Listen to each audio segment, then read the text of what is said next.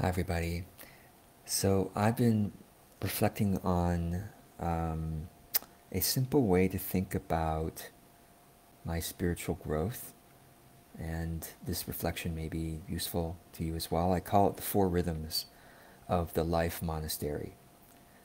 Um, those who haven't heard me talk about life monastery, I have a video about that where basically I look at my life as a monastery experience that I signed up for. My soul signed up for this particular incarnation, this time around the earth video game, as a householder, meaning someone who's not a monk. I'm not a monk. I'm not living literally in a monastery. I live in the quote unquote modern world. I work for money, and I do the normal human, not human. I mean, monks are human too, but the normal consumer things. So that's called a householder, a non-monk. But even as a householder, I try to see my life as a monastery experience, and kind of to perceive my rhythms of my life, um, you know, prioritizing spiritual growth above all else, or even you might say underlying all else. Like no matter if I'm meeting with a client, or I'm working on a spreadsheet, or I'm cleaning the toilet, or I'm eating food, or I'm with my wife, or I'm out shopping, or whatever I'm doing, that the deeper purpose of it, there's a deeper layer of meaning and opportunity, which is spiritual growth and spiritual um, aliveness, spiritual, progressing on the spiritual path. So I want to share a simple four rhythm way of thinking about it, which is no matter what I'm doing, I'm doing one of these four things, or I aim to be doing one of these four things. Any time of day or night, it's one of these four things. One is to, um, I'll start with rest efficiently. Rest efficiently. And what do I mean by that is, I'll just read the four rhythms to you and then we'll talk about it. So, rest efficiently, get up towards love, nourish just enough, work without ceasing. Those four. And I'll talk through each of these and how that maps onto every moment of my life.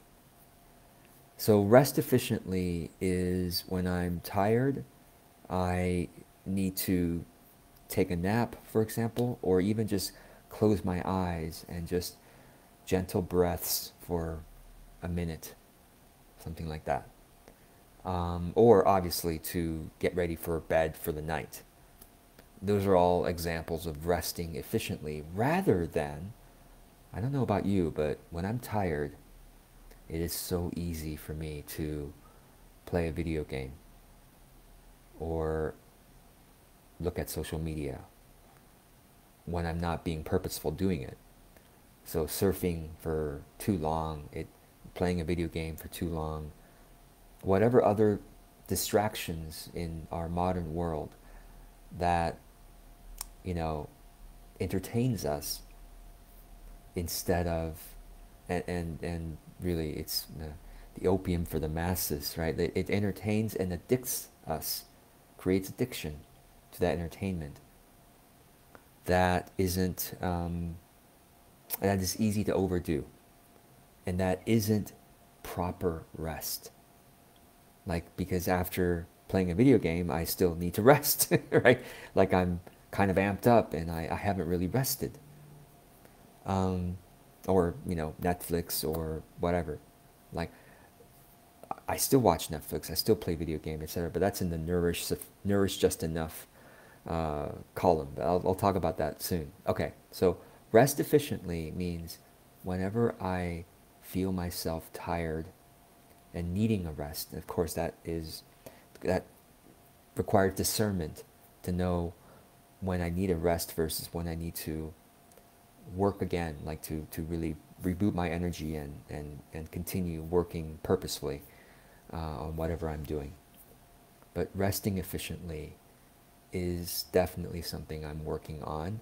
Well, all four of these rhythms I am definitely working on still, but I'm setting an intention to it, and I'm sharing this publicly, in part to give myself some accountability to work on these things and to keep talking about these things. And by talking about these things, it gives me accountability and continued progress in them, and hopefully it does something beneficial for you as well. I always welcome your comments below.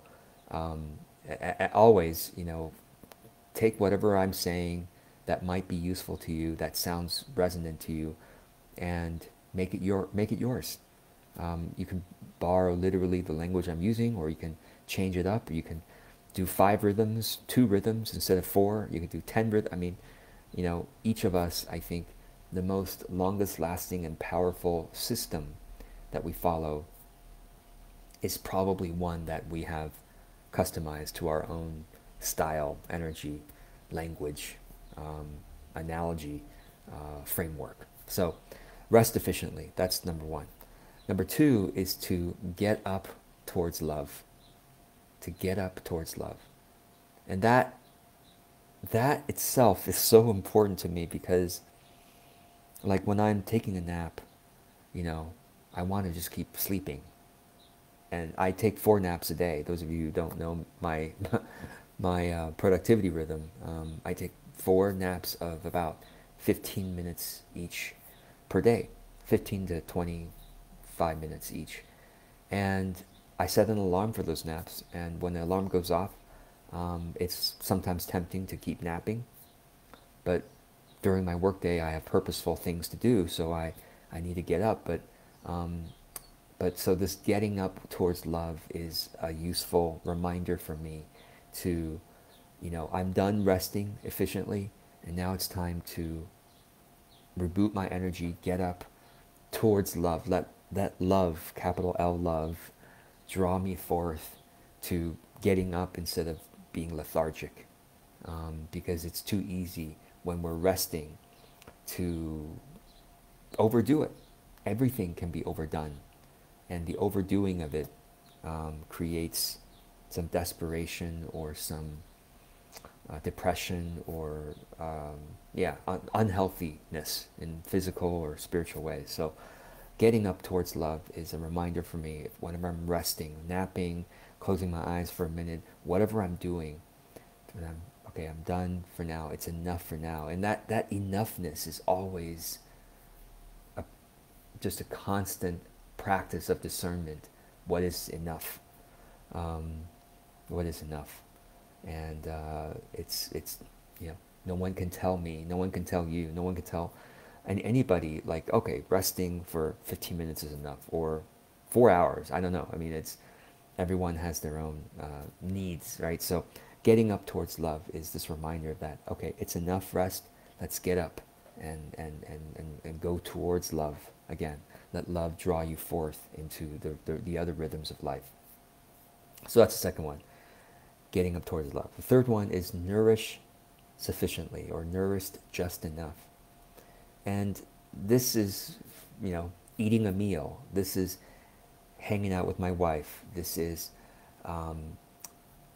playing a video game. It could be, but like doing it purposefully, and like setting a timer so that I'm nourished just enough, instead of, I'll just let myself go, and like, I am so exhausted or tired, or I'm so anxious or fearful, and I'm just going to use this crutch of a video game, just go on and on and on, too much of it. Again, that's a sort of underlying practice, is what is enoughness, and to sense that enoughness, just enough, and then move on to the next healthy activity as the Tao flows to the next thing. Purposeful movement towards what's even better to do now. So nourish just enough is, like I said, food, media, entertainment, hanging out with loved ones, friends. However we rebuild ourselves, other than rest. There's rest and then there's nourishment.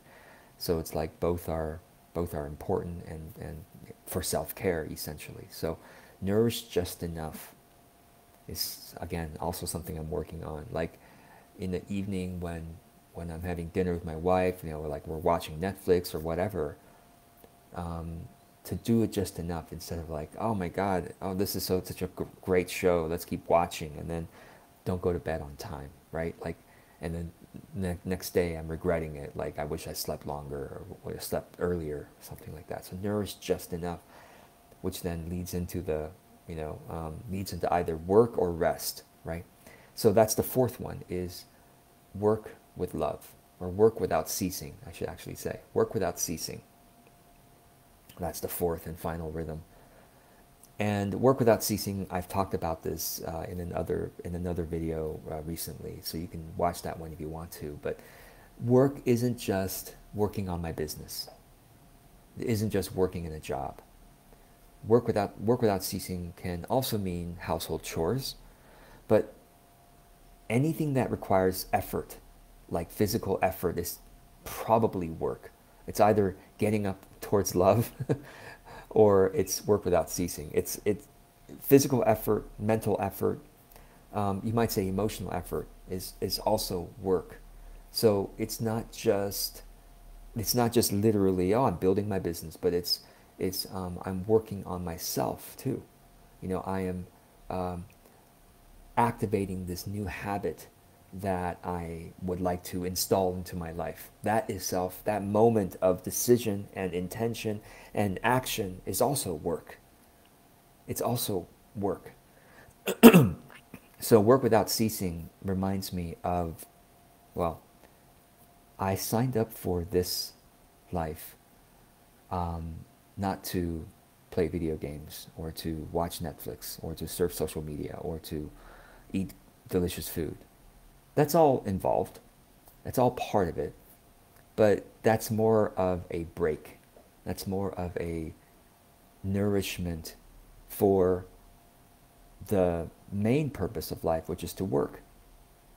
That's my opinion. I think because after this life, we get to be in the spiritual realm again, where eternal soul connection, creativity, love, enjoyment, everything's so easy over there. Again, I have a very strong faith about the afterlife and eternity, and that this life is just a temporary blip, a video game, a soul gym, a life monastery, whatever. I've been using different analogies or metaphors for years. Soul gym is one of those analogies that has stayed with me for a long time, and that's what this life is. We signed up for a gymnasium experience of about 80 years or so. Some people live less time in this gym, and some people live much longer.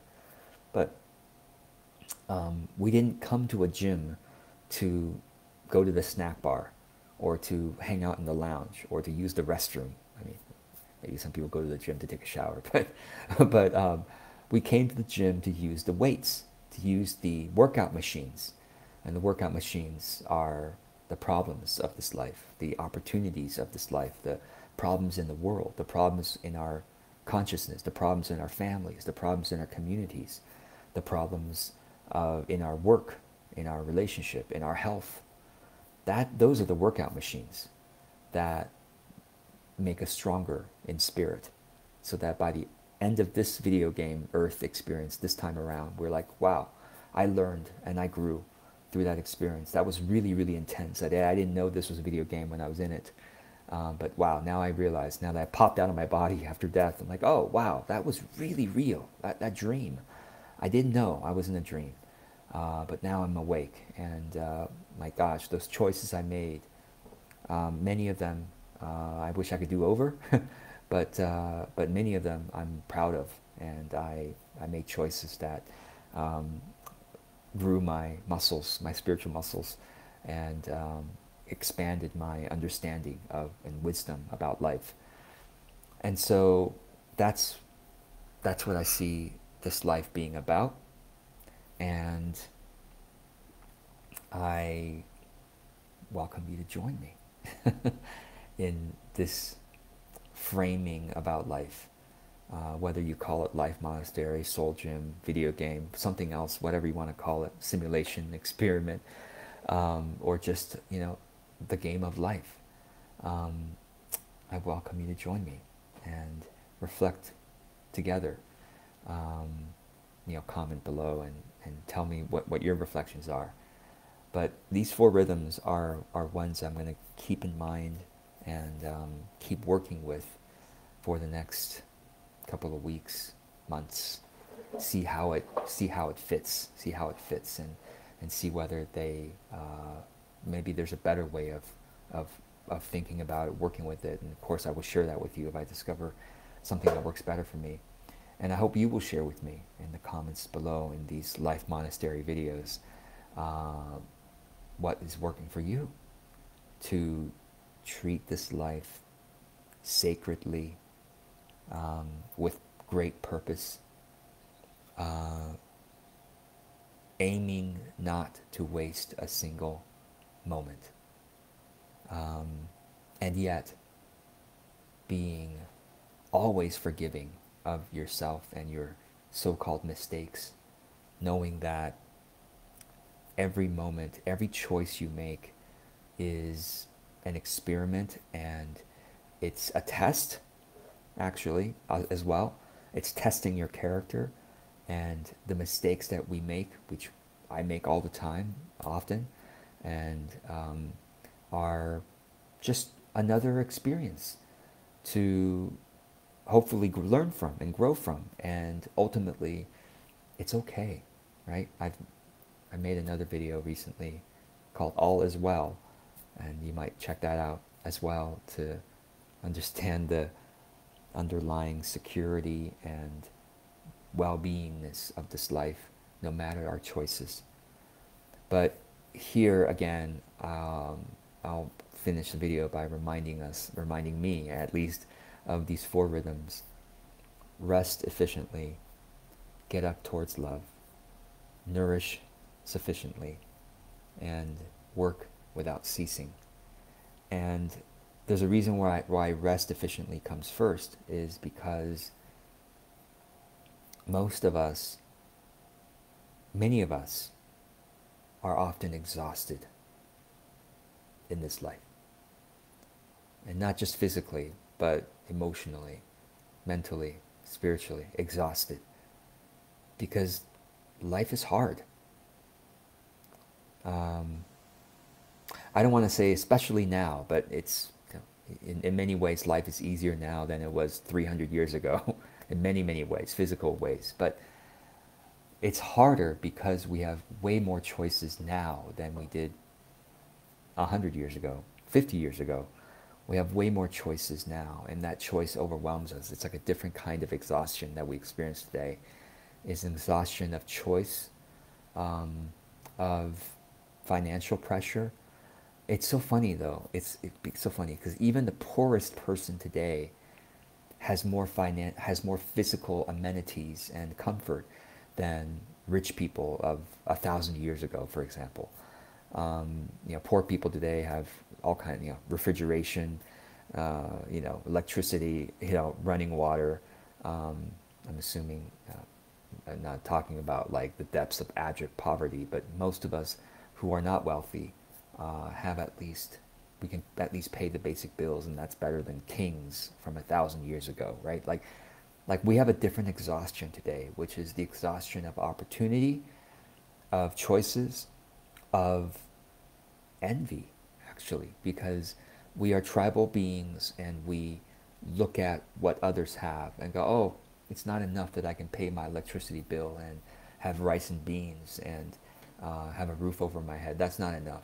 Because look at that influencer, and they're traveling to, this country and that place, and they get to hang out in these events, and I should have that too. And even if you don't consciously think that, the things you see on social media and in the media create dissatisfaction. It creates well, some people say it creates aspiration towards those kinds of lifestyles. But if we are, if we're not careful, we get attached to, well, I want that, and the wanting of that creates suffering. It creates dissatisfaction. It creates not enoughness, and therefore all of these not enoughnesses that we see out there. Oh, I want that. I want that. I want that. Creates exhaustion. Creates overwhelm. And the choices of getting there creates overwhelm and exhaustion. And so that's why rest efficiently is number one in my rhythm, is that probably we all need to practice yet again the skill of resting well, resting efficiently, including getting a good night's sleep, which means you need to close out the evening on time, work without ceasing to be able to say, all right, evening rhythm, it's got to be really disciplined. Discipline is work without ceasing, right? To have disciplined evening rhythm so you can sleep enough, you can practice good sleeping hygiene and good yoga nidra, good ability to sleep well, rest deeply, rest efficiently, so that you can get up towards love, etc., etc., etc. So anyway, I hope this video is interesting in some way, helpful in some way to you. I look forward to seeing any comments you want to share below. Thanks.